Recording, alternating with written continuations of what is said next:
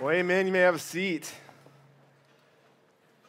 Again, good morning and Happy New Year. 2017. Man, that sounds weird. Well, it's a time of resolutions and goals, and so I have a goal for you guys this morning. My goal is to deliver the best sermon you've heard all year so far. So I think I can reach my goal. But seriously, it's good to be with you guys here this morning. If you don't know me, my name's Matt Shively, and I'm one of the pastors here at the Grove. And I do junior high ministry and a number of other things. But I'm glad to be here with you guys. We're starting a new series to start a new year. We're going to talk through some of the principles of this book that's called The Catalyst Leader, 8 Essentials for Becoming a Change Maker. And the author, Brad Lomanek's going to be here towards the end of the series. You can pick that up in the coffee shop if you'd like to track along with us. But this morning we are going to talk about this idea of calling. And as a believer, as a Christian, as a follower of Christ, we all have a general calling that we have shared. We have this calling to live out God's word, to apply it to our lives, to become better disciples of Him, and then to make other disciples of Him. That's our general calling. But we each also have a specific calling that God has wired into each of us. And so today we're going to talk about that idea of calling, what that means, and how we can come to answer that call in our own lives. As we're talking through this morning, I want to just put one question in your mind to think about. What is it that perhaps God put you on this earth to do? What's the one thing that God has wired in you to do with your life? And just think of that as we go through. But I wanted to start this morning by kind of telling my story of how God called me to be a pastor. And as a kid, as many kids have this daunting question that someone poses to them at some point in their life. What do you want to be when you grow up? And my first early answers to that question were, I want to be a baseball player. I want to be an astronaut. I want, these things that were very awesome. But they were just kind of just the first thing that popped into my mind. But as I started to really think about that question, I realized that the same answer kept coming up. I kept saying I wanted to be a pastor. And in 5th grade Sunday school, our teacher asked us that question and asked us, what do you want to be when you grow up? And I remember thinking about it, and all of a sudden I just said it, hey, I want to be a pastor. And the teacher kind of nodded, and the kids kind of like, that sounds like the right answer. And honestly, I just thought I answered correctly, and I went on with life, and I forgot about it for years. I forgot about this idea that God wants me to be a pastor. Well, you fast forward to my first year of college. I went off to college at the University in Nebraska, in Lincoln, Nebraska, and I had this idea. I was going to be a sports broadcaster. I was going to be the play-by-play voice on baseball games and things like that. That's what I wanted to be. I forgot about the pastor thing for a while until November of my freshman year there. I had this desire to really grow closer to God, and I realized that being off on my own, no one's making me go to church anymore, and my relationship with God had kind of struggled. And so I decided to commit an entire month to God. I was going to read my Bible every day. I was going to pray every day. I was going to journal and write stuff down and write prayers down, and I did it for 31 straight days. And somewhere in that time, I was sitting in the student union at the University of Nebraska in front of a warm fireplace, and I'm writing in my journal. And all of a sudden, I see this homeless guy just kind of walk in one door and out a second door. And after a while, I was kind of following him with my eyes, and he was just pacing around the entire union and just making laps of this place. And I thought, that's interesting. And then as I'm praying, I felt God telling me, go talk to him. And I was like, no, I don't want to. I mean, stranger danger, like I'm not doing that. And I was praying, and it just kept coming back. No, you need to go talk to him. And you need to simply tell him that I love him. And I'm like, all right, God, if that's what you want me to do. I stood up, and I got super nervous all of a sudden, and I started pacing around the entire student union. And before I knew it, I was stalking a homeless guy. Like, this escalated quickly. And so I was quickly losing my nerve, and I looked up, and I saw my roommate, and he was eating at the food court, and I went and sat down next to him, and I said, hey, I need you to pray for me. And he prayed for me, and it was all the strength that I needed to get up, and I went, and the homeless guy was sitting down, and I sat right next to him, kind of awkwardly turned and looked at him, and I said, hi, my name's Matt. And he said, my name's Brian. I said, hey, Brian, I want you to know that Jesus loves you. And he kind of smiled at me and said, thanks. And I got up, I'm like, well, see you later. I mean, what else? I did what I was supposed to do. And I like floated back to my dorm. I was so excited because I simply obeyed God. I mean, I didn't change the man's life, but I sat and I acknowledged him, and most importantly, I obeyed what God was calling me to do. All of a sudden that, hey, I want you to be a pastor, kind of rushed back into my mind. I hadn't thought about it for years. And so later that night, I was in a small group with some people I went to small group with at our college. And I told that story of talking to this guy. And one of the girls in our small group came up to me and said, hey, you want to feed the homeless with me tomorrow? I'm like, yeah, that sounds amazing.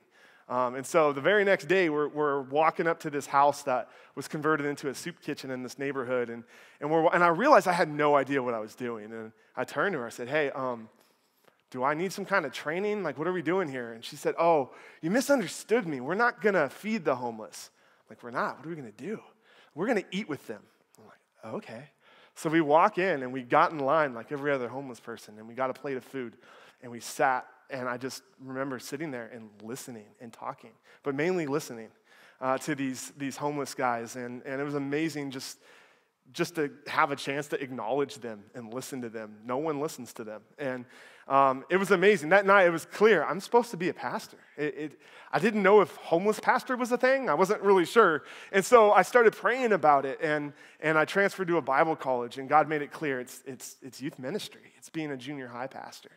And so I started to study that, and I went to college for that.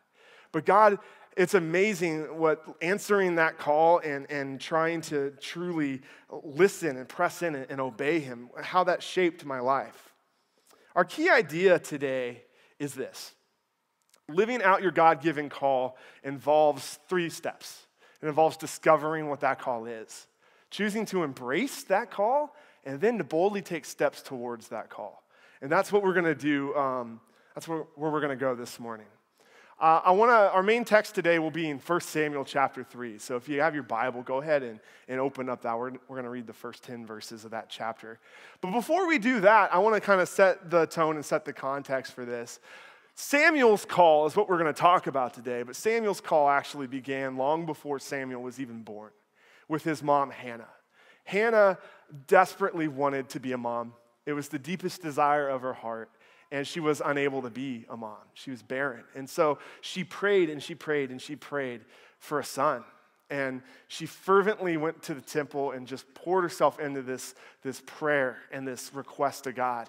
And she prayed so hard and so fervently that the priest Eli thought she was drunk or there was something wrong with her because she was mumbling to herself and finally asked her, hey, what's going on? And she told him, I want a son. And her prayer went deeper than that. She said if God gave her a son, she would give that son back to him in service, that he would serve the Lord with his life. You see, Hannah was anointing this unborn child for God's work long before he was even born. And sure enough, she was pregnant and Samuel was born. And by the time he could be away from his mom, he went to the temple and he lived there and was raised by the priest Eli. Now, Israel at this time was not in the best place with God. They were distant from him.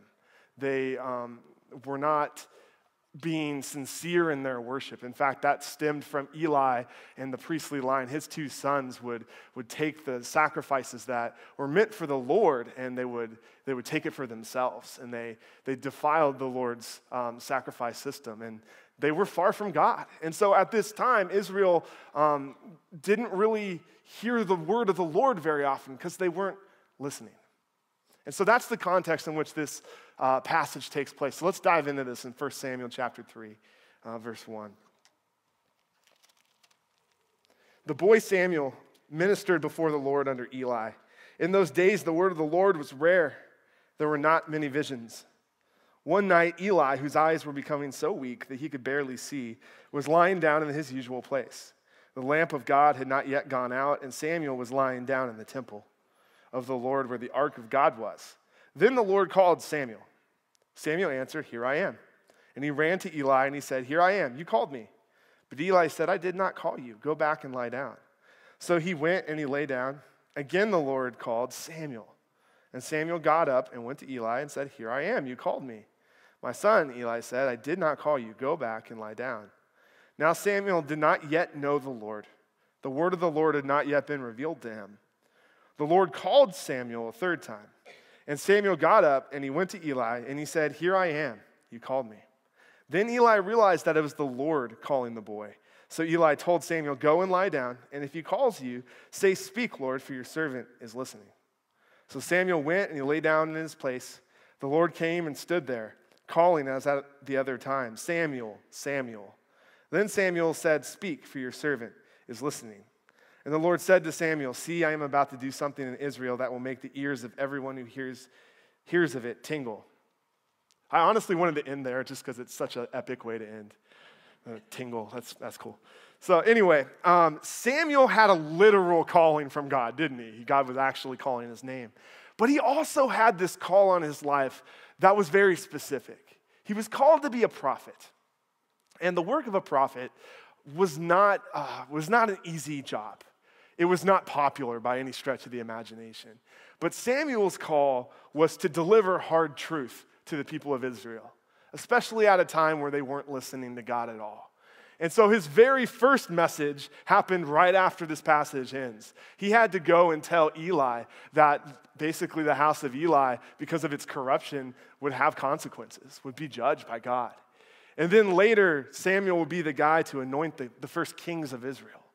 But he was also the guy that had to come to King Saul and let him know that God's Spirit had left his kingdom because he was disobedient. You see, Samuel's call was not necessarily easy, but it was what God had called and placed him on this planet to do. Today, we're going to look at 3 steps of how to live out our callings and that specific call that God has on your life. The first step is to discover your calling. In order to discover your calling, the first thing you have to do is you have to know the one who's calling you. You can't discover your calling if you don't know the one calling. Back in our passage, it made this little footnote to let us know that Samuel didn't know God's voice yet. He hadn't been revealed to him yet. And so his relationship with God wasn't there yet. He was a young boy. But in order to really figure out our calling in life and live it out, we need to know God. And so if you've not yet made a resolution for 2017, let me put in a good word for growing closer to God this year. Grow closer to Him. Read your Bible, but don't just read it to check a box. Study it, know it, apply it to your life. We've talked about this in the past, but if you want somewhere to start, reading the book of Proverbs works really well because it fits in nicely because there's exactly 31 chapters. And so this is January 1. If you want to start fresh, that gives you somewhere to start. One of my desires is, as I continue to grow, is to grow in knowledge and depth of insight, and that starts with knowing God. And so for me, the Bible talks about hiding God's word in my heart. And what I think that means is knowing it and inviting God into every decision we make, praying through decisions, praying through passages we read in the Bible as we study it, and making that a part of our life. So after we know the one who's calling us, then we have to know us. We have to know ourselves. And there's 2 kind of tiers to this. The first is, what are your spiritual gifts? What has God gifted you with? There's several lists and examples of these in the New Testament, and there's also lots of different tests you can take to start to uncover what your spiritual gifts are. But once you understand that unlocks kind of a new level of understanding God and how He's wired you.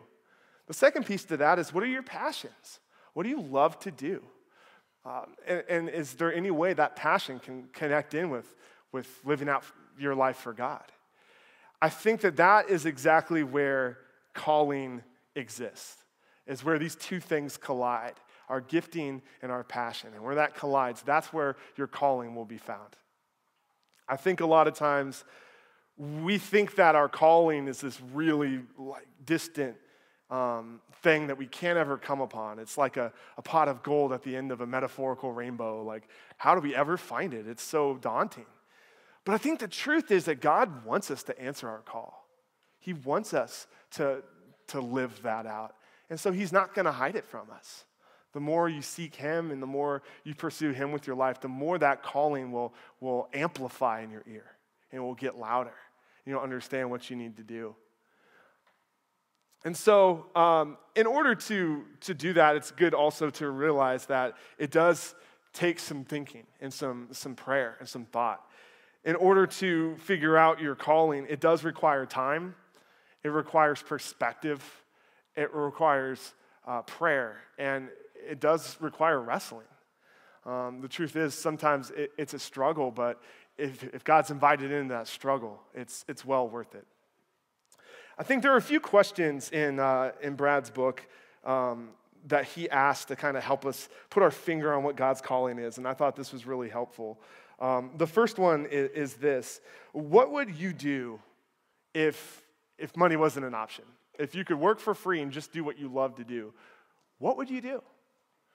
A friend of mine, Shively, goes to the Grove here, and she has been in this process of discovering her calling and seeing where her gifting and her passions collide. And she had a couple of passions. She has a passion for education and education across the world. And she also has a passion for living more organically, more naturally. And so she came upon this idea of making these handcrafted soaps that doesn't have any toxins or anything like that. And she was able to figure out a way to combine that into a business that went towards helping others. You see, she realized she had just a gift of encouraging and giving. And so she created this thing called Gifted Soap.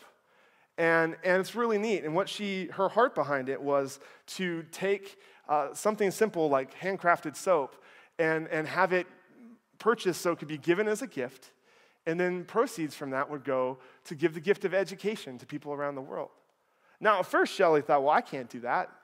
I'm not creative. Maybe I'll fail. And she had these different things that were kind of standing in her way and fear that was blocking her. But through prayer and reading some good books and studying God's word, she went for it. She heard the calling and she accepted it. Another example is this young adult, college-age guy in our church named Noah. Now, Noah, I met him in July. And he came in and he said, hey, Matt, I want to help with the junior high ministry. And I said, yeah, I want you to help. Come on in. And he showed up on Sunday, and then he showed up on Wednesday. And then by the second week, I realized he kept coming into the office during the week. He was there Monday and Tuesday and Wednesday, and he was there more than most of our paid staff. And I'm like, man, what is up with this guy? He really wants to be here. And I realized he had this calling. And so he wasn't paid to be helping junior hires, so he was just going to do it anyway. And he just kept coming. And he basically forced my hand. I had to give him an internship because he was so diligent, and he just kept coming. I love that story. He knew that was what he was supposed to do. And so he went after it with everything he had. A second question we can ask ourselves when trying to discover our calling is this: what wakes you up at night? In other words, what just kind of bothers you? What kind of frustrates you with your current situation in life? Sometimes restlessness is God-given. And it's given by God to get us out of our ruts, out of our comfort zone, to go and to change something that needs to be changed. Or more importantly, to obey God. And that might mean moving and going and doing something that you're not currently doing. The third one is this: what's waking you up early in the morning? In other words, what can you just not wait to do in your day? You just get so excited. You get out of bed, you're just ready to go. This is probably something you deeply value. It's a passion of yours, something you love to do and you want to work towards. That might be partially where your calling lies. So our second step of discovering and living out our calling is to embrace the call. Will you embrace your call, or will you run from it? And it might sound silly to say that, but I think you do have an option when you're called, whether or not you actually answer the call, if you embrace it or not. Jonah in the Bible, in the Old Testament, was called to go preach to Nineveh, to tell this people group that they needed to repent or they'd be destroyed. And Jonah didn't want to go because Jonah didn't like Nineveh. And so he literally got on a boat going the other direction from his call. He ran from it. King Saul, Samuel got to anoint him as the first king of Israel, but Saul, he didn't embrace his calling either. When it was time for his coronation as king, they couldn't find him. He was hiding. He was literally hiding among the luggage. He didn't want to accept that. What caused him to run from his call? Maybe fear? Sometimes fear is crippling. In Shelley's story, for a while, she wouldn't go for her soap business because she was afraid. She was afraid of all these insecurities started to come up to the surface. What if I fail? What if I'm not good enough? What if it's not a good product? All these thoughts. And a lot of times that same fear is what causes us to not embrace our call. What if God's not there? What if? The what ifs start to take over. But what if God is faithful? What if God equips you? What if God orders your steps and goes with you? And what if he provides for every need, even the ones you don't even know you have? Samuel gave us the ultimate example of the posture of how to receive your call and embrace it. His response was, "Speak, Lord, for your servant is listening." I love this. It reminds me of Mary. And Mary, as she gets this life-altering news that she's going to have a baby that's going to be God's son, knowing full well that society would judge her because of her situation, would assume that she was unfaithful to Joseph or whatever. But she responded to Gabriel with this posture of, "Speak, Lord, your servant is listening." Her response was, "May it be exactly as you have said, I'm the Lord's servant." That's the posture we need to have. The posture of someone ready to listen, of someone ready to go, of someone ready to embrace and live out God's call in their life. That's the posture we need to have. So the third step is the action step. It's to actually boldly live it out, to take a step forward towards this call that God has placed on your life. Calling is this constant prompting, this nudging towards what God's calling you to do. And you can say you embrace it, and you can say you hear it, but until you do it, it's still just a good idea. And I think often talk is cheap, right? We need to put that action step in motion. And the thing that I've realized along the way is a lot of times I'm called before I'm equipped. And that's a little bit of a scary feeling, is knowing I'm called but not feeling like I have what it takes to do it. But if God's the one calling you, don't you think he'll also equip you?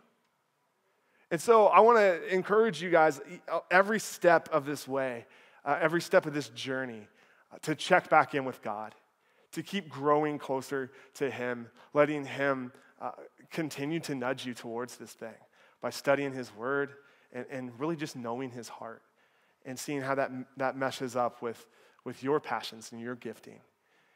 Are you going to go for it? If you're called and you don't go, God will find someone else. He doesn't need you. He wants you, for sure, to do his glory. And so for that calling and that living it out, it takes steps towards being bold. If you move a little bit closer to living out your calling this year, move in the right direction. Set a goal for yourself in 2017. Over the last six and a half years, I've felt God stirring up this new calling in my life. And that's an important note to make right there too, is that callings can come in different seasons of our life. The calling you get in this season of your life could be different from the calling last season. Or they could just all of a sudden mix together and form something new. But the last 6.5 years, I felt this call on my life that God wanted me to basically learn how to counsel people. I had this growing passion for people who are hurting, people who are in difficult moments in life, who are going through tough things. And so I felt I needed to go back to school and take counseling courses. And so I've been taking master's courses in counseling for 6.5 years.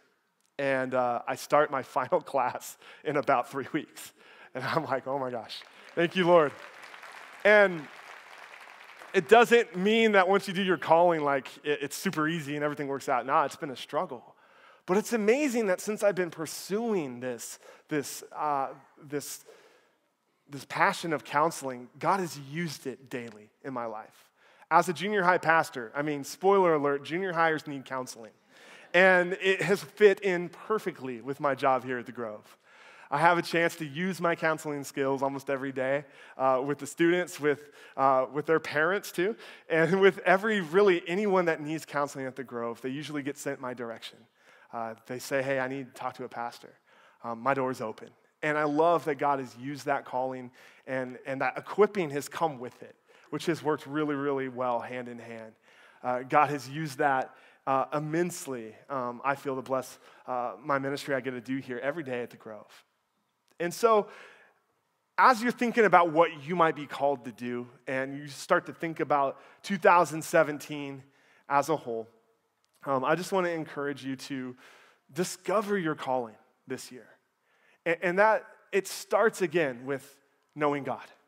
And so press into God this year. Study His Word, live it out, obey it, follow it, know it. Secondly, embrace your call. When you feel called, embrace it. Have that posture of speak, Lord, your servant is listening. And then take those bold steps to live it out and move in the right direction. And God will order your steps. He will equip you for the task at hand. He's good, and He is faithful.